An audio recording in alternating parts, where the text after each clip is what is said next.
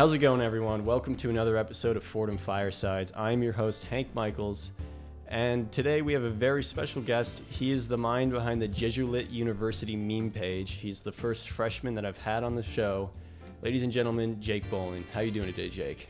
Doing good, Hank. Thanks for asking. Of course, yeah. I'm glad we got you on the show today. Yeah, no, it was great that I could fit it in, and yeah. Yeah, no, dude, I'm glad you showed up, man.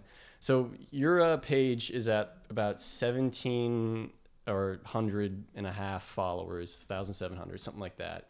It's a meme page. You've had it for maybe a little over a month. It's sort of like September 20th was your first post. I think so, around Yeah, and like it's insane how many followers you have. When I was a freshman, there was a meme page that I don't remember what it was called, but had like 1,000 followers, and I'm pretty sure it was there for a long time. But you guys like came in here, and all of a sudden you have like the most successful one that's been here since I've been around. So how did you start that? So the page itself started around September 20th, but the idea that went into it all started with a t-shirt. I brought the t-shirt here with me today. Oh yeah. It says like Jesu-Lit. Yeah. That's your Instagram logo. Yeah, ripping a jewel. Yeah, that's definitely what they do. Hey, I've seen a priest smoke a cigar. It was a sight. But yeah, so we saw the campus ministry Jesu-Lit shirts on the club fair day, and I was like, well, I really don't want to go to campus ministry to get a shirt, but I can make this probably.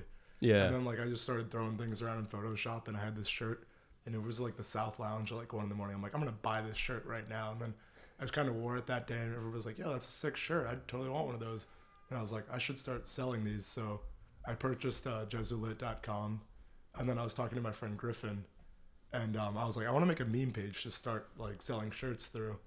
And then he was like, yeah, I want to make memes too. And then we just kind of came together and did that, and now here we are. Yeah, that's awesome. So do you do stuff with graphic design? I've kind of always had a background in that. Okay. Through like starting a business one summer, and then a lot of just like goofing around when I was in high school in Photoshop. Sure. And now like I've acquired enough skills to kind of create things, which is nice. Yeah, no, it's a good looking logo and stuff. And right. You make a lot of those memes yourself too. Do you do those in Photoshop or? Mm-hmm. Yeah, the secret to all the high quality memes is Photoshop. And if you see me like in ground floor, I'm probably in the back corner. They have a Photoshop app making those. Like there's been a couple Snapchats of me like zone into my phone. That's all right, as long as the professors probably will not be watching this, even though I had a professor on a couple weeks ago, but I think that's like a rare like instance. So do a lot of people know that you run the page? You didn't try and keep it a secret at all? At first it was a secret, and I guess I was trying to keep it a half secret. If people approach me, I'd be like, yeah, that's me, just because it's fun. And they're like, wow, that's you. And it strokes my ego a whole lot. But I wanted to keep it a secret just because I like that feeling so much. And then we did like a thing for like maybe 30 minutes where it was like, meet the founders. And then it was a picture of me and Griffin. And then a couple hundred people saw it. And then that kind of created like this rumor that it's these two guys in South. And it's always funny because like now that we're a half secret, like I can still kind of participate in conversations about the page without people knowing it's me. Like yeah. I remember one time at lunch, I was like, it came up and these kids were like, yeah, I think it's these two kids in South that run the page. And I'm like, no, I think they're from Martyrs for Deal. Like I heard they were Martyrs, definitely. Yeah. And that was just like really fun messing with them. Well, I think one thing that probably gives it away is a lot of your memes are kind of about South RAs or South security guards and stuff. So. I mean, the big secret is that every single meme on that page is about my life. Like, you can almost pinpoint exactly like the dates that certain things happened to me, and then the memes that came out the next morning. I mean, that's pretty good. I think it's impressive too. I mean, you've been here maybe 2 months, and like you have memes that don't just appeal to freshmen, but like people in my class, and I'm sure seniors too, like relate to them. And besides the stuff that, references South or whatever, like it kind of shows that like you like know the university pretty well. And like without that, or without the South memes, like you could think it was a senior that did it. I just feel really connected with Fordham. I miss it when I'm gone. I was gone last weekend, and I was referring to Fordham as home, and it's been like 2 months. My mom really didn't like that at all. But, yeah, no, I feel so connected, and I just love meeting new people, and this has been like a great experience to do that because people reach out and send things. And there were a lot of people that reached out, and they're like, you post way too many freshmen on your Jesu-Lit thing.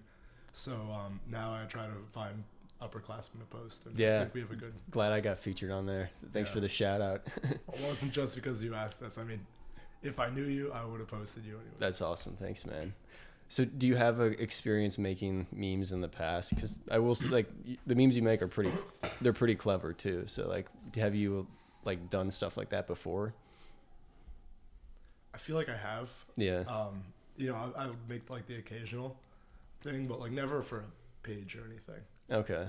There was this one thing that went online. It was like a political page was looking for somebody to make memes, and I was like, that is my dream job. Actually, one of my college essays was about memes. Really? Yeah. So I feel like I was the perfect person to run the page. Like if it had to be somebody, it would have been. Yeah, that's cool. It is like a fascinating like phenomenon in like new media too. Oh yeah, the thesis of the essay was that in a very rapidly evolving culture, like memes are a way of expressing certain things. Yeah, it's like a giant inside joke that the entire internet is in on. Yeah. I don't know. It's pretty interesting. Yeah, I started when I was a freshman. I actually made a meme page, but it was for my high school that I had already left. And I did it for a week, and I made like 10. And I thought they were really good, and I never told anyone it was me until like this year.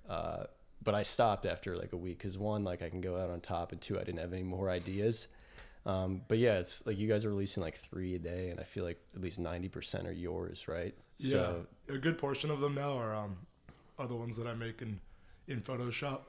And the thing is, like, as long as the meme, like, I pull templates from a lot of places online. sure. And as long as those keep putting out like new jokes, like right now you're gonna probably see like a Kowalski meme coming out because it's like a miniature economy going on that people don't really see. Yeah. And yeah, I just pull from them, and as long as the internet keeps making like weird stuff that I can like make jokes about, then I'll just keep rebranding the same Goose, McShane, and pregame jokes until I graduate. So you're not worried about running out of ideas? I'm worried about what happens when it comes to spring break or the summer, and there's no things to make jokes about. Because we'll always have the games, like our teams are always going to suck, but we can always change the meme to 1-5 to 1-7. Yeah, yeah. Have people from the football team ever said they were like upset about the jokes? Owen Wilson, 0-5, like that one. So somebody reached out about that joke, and then we put out like a public statement saying, and this, this applies for like all teams. Like we're very satirical, and we don't want to give any team a bad image. So if there's like any content, you can always, ask us to not post about it. Yeah, yeah. And I mean, like, your page is based around jokes, so you like make jokes at everyone's expense as long as they're not too mean spirited, and like people get upset, but really like you're a meme page. It's not like you're like writing like hard like biting articles about how much like the football team is like a disappointment to the university. Like, my personal belief is that like there shouldn't be any groups that can't be joked about, and I totally understand. Absolutely, yeah. That like jokes nowadays have like way more significance. Like if I'm gonna make demeaning jokes about one team, like it may attach a reputation to them. So I totally understand that like you wouldn't want those jokes out there, and I will respect that. Yeah, no, that's good. That's big of you. Would you say you have a favorite meme that you've made? Let me look through and yeah, tell you. Ringing. I can pull it up right here. I actually had a question about this one. I'll put this one up on the screen, but I didn't get this one. Okay, so a lot of people have approached me about this one, and I almost put like the weekly temperatures on there, but we were gonna have like a really cold week. Okay. So the joke was that Mother Nature was hitting us with like brick weather. Oh yeah. Okay. Okay. And now whenever I'm like, oh, it's like cold as brick, like people are like, oh, that's what it meant. Why is the guy covered in frosting? It was a Josh Peck Miranda Cosgrove reunion. I don't know what happened. I just saw it online. I'm like, I can make something out of this. Yeah. Now that I get it, it makes more sense. But yeah, now all you know too. But here, yeah, pull out some of your favorites. I really like the first one that sent us off. Me and Griffin collabed on that one, the Guest and the Eddies one, and it was a Squidward meme. I guess you can put it on. Yeah, I'll show it up on there. It says on top, it says smoking weed on Eddies and then having a guest over at 3:31. And personally, I hate that guest policy. So oh yeah, everyone hates I did it. the bottom part, and then Griffin thought of the top part, and then that was the first meme that really Nice. like sent us into virality. Yeah, yeah. And that had people talking about it. Like the next day, I remember, because you can have insights on your thing, so it'll like tell you like how many percentage of people weren't following your page that saw the account. Oh, really? So for that one, we had like 75% or something really high like that. So the next day, I remember like hearing people talking about the page, and I was like, this might be something. Like the joke page is actually having like involvement in the Fordham community, and it's kind of become like a role, which is weird to me. But, Yeah, that's really cool. and then recently, I also liked the Tinder it's a match joke because, you know, coming into Fordham, I thought I was really egotistical. I was like, I'm probably gonna be like kind of smart for Fordham, and then like I get here and I realize like a bunch of kids here are way smarter than me, and they could have gone to better Yeah, elite colleges, but it just came down to financials, and like you really can't go by acceptance rates. Yeah, it's a good one. Yeah. My school invited me to speak about like young alum, my high school, so I'm definitely gonna sell Fordham and be like, Oh, really? acceptance rates aren't shit. Come to Fordham. Yeah, no, that's We're good. great. We're all smart. Where are you from originally? I'm from Long Island, Oh, okay. What part? the Nassau County area. Yeah, North Shore. yeah. I've probably been through there a couple times, but yeah, no. Yeah. That's- Are you from the area? I'm originally from Wisconsin, but moved to New York City when I was in high school, like Manhattan.